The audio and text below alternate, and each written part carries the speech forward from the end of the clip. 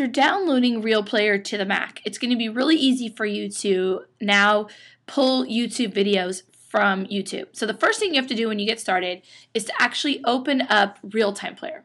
So to do that, you'll go down to the bottom on your dock and look for the Applications folder. And it looks like the letter A, but then it has like a ruler and a pencil and that kind of stuff. If you click on Applications, a list of your applications will pop up on your screen. You're going to scroll down, everything's in alphabetical order. You're going to look for Real Player SP. And then you're going to click and open Real Player SP so that it's located on your dock. Usually like the last video that you watched would pop up, but you can just exit out of that. So all you need to do is make sure that SP is playing in your dock on your Mac. Okay, so then the next thing you do is you go to youtube.com. And once you're in YouTube, you can search for the video that you're looking for.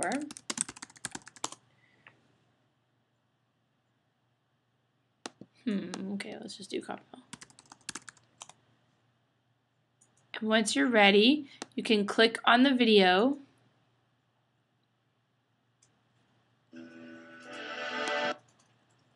And then if you click on Real Player, you'll see that now you have a Real Player downloaded. It automatically pops up when it searches or sees any kind of video that's on a website.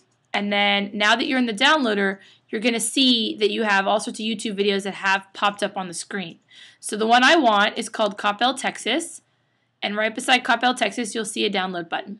You just click on download, and it's going to download it as a flash file.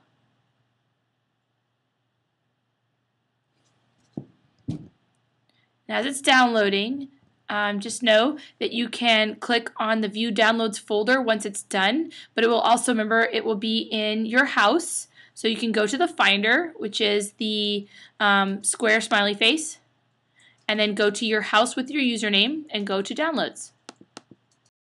Once the video is downloaded, you'll see that it's a flash file, and what we want to do is use the Real Player Converter to convert it to an MP4, so then you can then import it into iMovie. So what you would do is find your YouTube video, click Convert, and the Convert box will pop up. It should automatically pull in the one you're trying to convert. And then what we need to do is we need to figure out where we convert it to. So you have to click over up in here, and at first it would be Show All Devices, but we actually want to change it to just Computer. And then it'll say PC or Mac, and then you just click OK, and then the conversion will begin, and it takes a few minutes to convert, but it will end up on your desktop, and then you can copy and paste it into wherever you need or file import into Movie Maker.